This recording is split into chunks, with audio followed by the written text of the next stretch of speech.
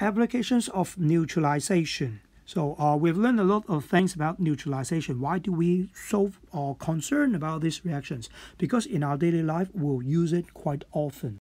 So if you still remember, some of you are my Form 2 students. Form 2, we did talk about the applications of neutralizations.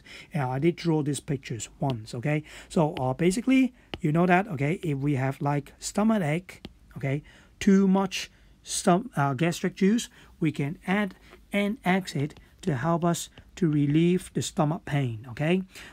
In chemistry textbook, okay, we did mention this one. If you have like bee stain, okay, because the bee stain are acidic stain, so therefore you can add alkaline in it, okay? And then the factory, okay, the factory, they will give out a lot of industrial waste. They will be acidic or alkaline. So when we have this kind of industrial waste, then we have to treat it, okay, before discharge it into the river. Otherwise, you'll see that you kill a lot of fish. Lastly, okay, it will be agricultural, okay? For agricultures, okay, you can control the soil pH, okay, with many reasons to have the soil pH change, okay? We can use different chemicals to control the soil pH to the range that we want it to have, okay? And also we can add it, use it to use neutralization to prepare fertilizer, so that you can see that the grass can grow, okay, the plants can grow longer, taller, stronger, things like that, okay? So first one, adjusting soil pH. We also call this one liming the solution. Liming solution means that we try to bring the pH at the beginning is very low, and then we try to bring it up, okay? So first of all, why the pH is very low? Acid, okay, in the soil, they may come from the acid rain. With acid rain, we have like sulfurous acid, like nitrous acid, okay? But also the normal rainwater is also acidic, because we have carbon dioxide add into the water, forming a weak acid, which is carbonic acid, okay? And also the plant itself, they may release some chemicals to make the solutions acidic, or bacteria activity. So we have a lot of reasons that the soil will become too acidic, okay, for the plant to grow. So we're going to add some alkaline to neutralize the acid, okay? So the chemical that we add into it will have three different chemicals, okay? The first one is quicklime, calcium oxide, slaked lime, calcium hydroxide, and the one that you're more familiar with, that was limestone, calcium carbonate. These three, okay, you are expect to know their chemical names.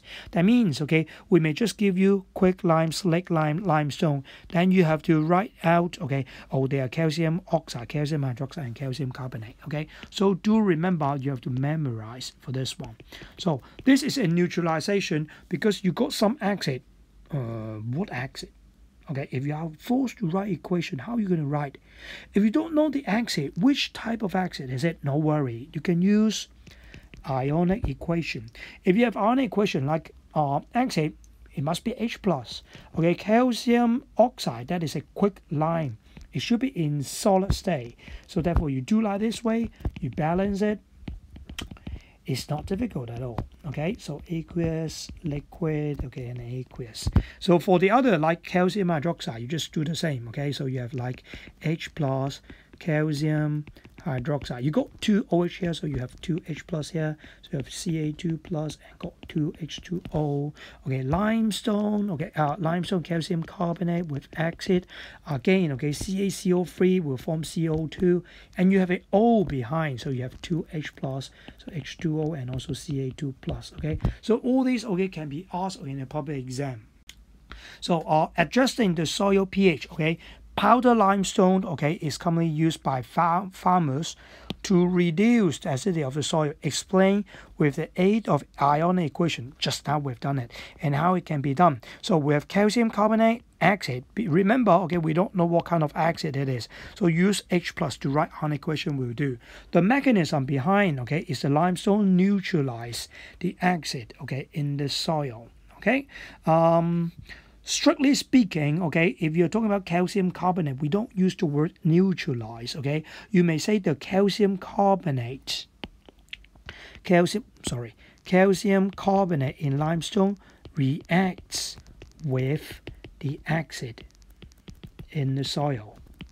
Okay, that would be better, okay, because it is not neutralization at all, okay. So the other one is powder limestone is preferred. That means I like this one, but I don't like this one, okay. I don't like aqueous ammonia in reducing acidity of the soil. Okay, that means that people, some of them, they may use aqueous ammonia. Sometimes they may use powdered limestone, but they like powdered limestone more, okay. So normally when you consider this kind of things, okay, you have to consider about the safety. Okay, when you use them, are you safe? Second one, okay, will be convenient. Okay, see whether it is convenient to use that or not. For limestone, okay, you know that is solid state, but for this one is in aqueous state. Okay, which one is more convenient to use? Okay, let's think about like this. Okay, first of all, ammonia, there's a big problem. It must be smelly.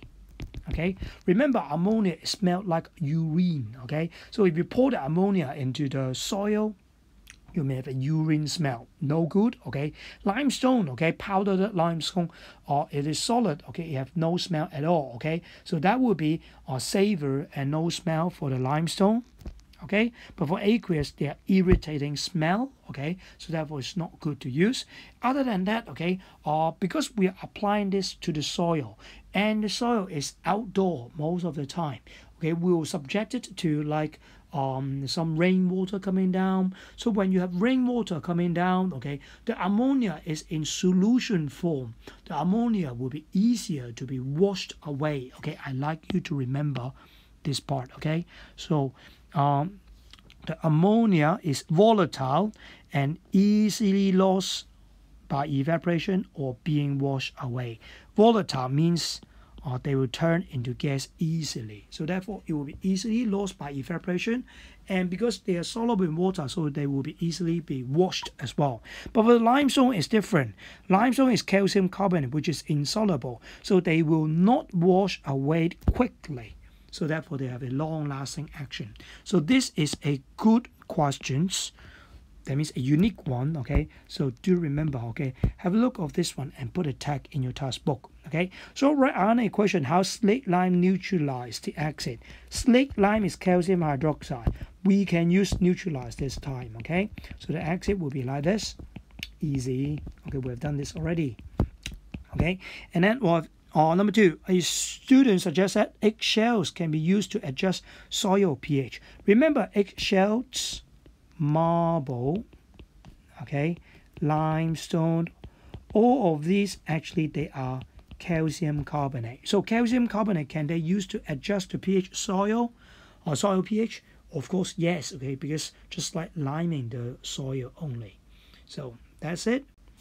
And then next, okay, that will be neutralizing excess acid in the stomach. The acid in our stomach, okay, the gastric juice one is the hydrochloric acid. If you got too much, okay, you will cause indigestion. That means you cannot digest well. What we're going to do, we just add Antacid. Remember the spelling. It is Antacid, not antacid. Okay, we don't write like this, okay? That is Antacid. Antacid, normally we use weak base because this is acid, so therefore I have to add a base, okay, to neutralize the excess acid in it. So the active ingredient, that means in those medicine, okay, or the chemicals that we carry out the reaction, that one we call it active ingredient. The active ingredient in the Antacid, okay, that will be most of the time is magnesium hydroxide and aluminium hydroxide. These two are very, very common to be seen, okay. If it is a solid, okay, then you will see that solid, okay, break it down, okay, by the acid, okay. Remember when you write an equation, it will just like magnesium hydroxide, and then you have the H plus here, and then you form Mg2 plus NH2O. Okay, so balancing equation, okay, do work hard on this, okay. In the process, you see that, okay, we don't have CO2 form, no CO2 form here, so therefore your stomach won't be having pressure building up in it, okay. So basically, okay, for each of the antacid, they will have their side effect. For example, magnesium hydroxide, okay, you have to go to diarrhea a little bit more, okay, and aluminum hydroxide, it will make you have constipation. That means you have no poo-poo. Okay, long ago, actually, we used hydrogen carbonate and also calcium carbonate to do that, okay. But you know that the side effect, just now we mentioned that will be producing carbon dioxide. When carbon dioxide produced, they will build up pressure in stomach, okay. That means you feel very, very full and it will be very gassy. So what you feel is not comfortable. So most of the time nowadays, we don't use the hydrogen carbonate or carbonate as an active ingredient in antacid anymore.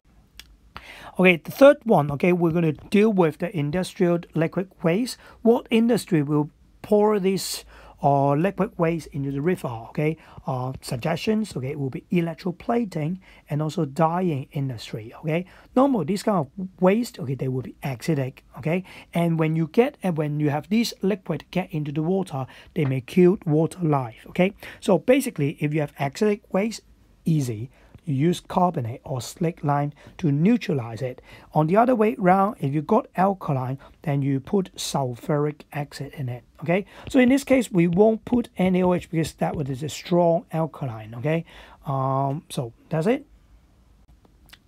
Last one, okay, will be producing fertilizer to increase crop yields. Fertilizer is very important because our population is growing all the times. So if we can produce some good fertilizer, it can help the plant grow better. So how can we prepare the fertilizer? One very typical fertilizer, which will be ammonium nitrate. Remember the spelling?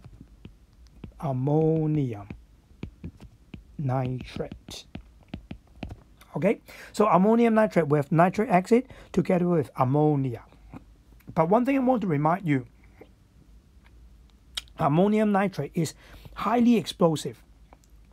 If you expose it to like sunlight for very, very long or high temperature, okay, then it will be very explosive. Do remember, try to store them in shaded area, avoid fire or high temperature.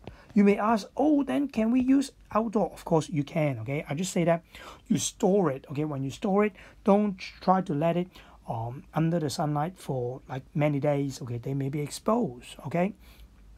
So basically, okay, just now we go through 4 applications for that, okay. So right now class practice 18.9, okay. So no state symbol are required, okay. You have to write down the formula for that. Making ammonium sulfate neutralized by acid and alkaline, or by neutralization of acid and alkaline.